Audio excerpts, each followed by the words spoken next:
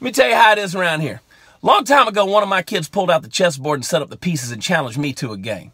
She looked at me with all sincerity and a smile on her face and said, "You're going to let me win, right?" I said, "Little girl, you're about to get taken to school. Let me tell you something, Boris Spassky. If you want to win, you got to beat me. That's what winning is, overcoming your opponent. Now, do you want to grow up with an overinflated sense of how good you are? You're 8 years old. You can't even spell humiliated yet.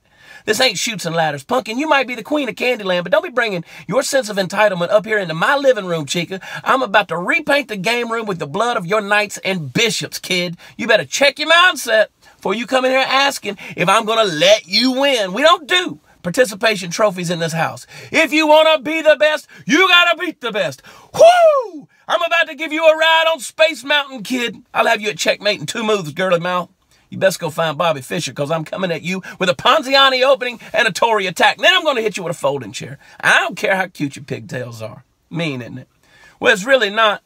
See, our kids don't have to win all the time to feel good about themselves. Stop letting them go through life without learning how to be disappointed. Now, these days, she beats me in chess quite regularly. In fact, all my kids do. And the punks probably cheat. But seriously, they know how to win and lose with grace and dignity. Give your kids a chance, but don't give them everything they think they deserve. Woo! Love y'all. God bless. Here's a Facebook post. Better get hit with photo chair.